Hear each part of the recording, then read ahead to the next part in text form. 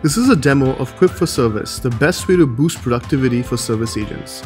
I'm here in Lightning Service Console as a service agent and I'm stepping through a closed credit account flow. I've got a call script and I've got a Lightning flow kind of guiding me through my actions. I'm going to go ahead and select a couple of reasons here for why the credit account is being closed. I'm going to hit next. I'm going to set up a date and a time for the appointment. I'm going to hit next.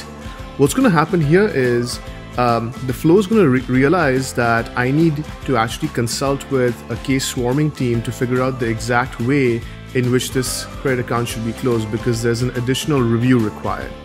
Instead of switching out to a different application to go ahead and have that conversation, when I hit that Open in Quip button, what's going to happen is I'm going to get taken to that financial account record object within Salesforce, and right within the context of Service Console, I'll be brought into this disclosure document which I can use to go ahead and collaborate with my case swarming team and get my answer as quickly as possible, help close the case as quickly as possible, help resolve that case as fast as possible.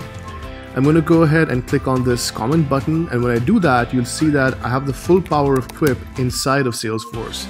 I can bring in a deal room, I can ask for help, I can even mention documents over here. Like for example, if there are different disclosures that have been shared with the customer, I can share those as well. And with a couple of clicks, I can bring in everybody within my company or anybody within my company who can help me go ahead and close this case as fast as possible. If I expand this component out, you'll notice that the full conversation thread is visible, just like it is visible in the actual Quip application. I can also go ahead and insert other content into the document, like live apps, like project trackers, or calendars, or Kanban boards, or checklists, or even other Salesforce records. If I click in over here and I type the add button and type in Salesforce record, you'll notice that I can actually bring in different objects. In this case, it's going to be maybe the contact record that is useful for me to go ahead and provide the right information about the customer I'm dealing with. In this case, it's Lauren Boyle.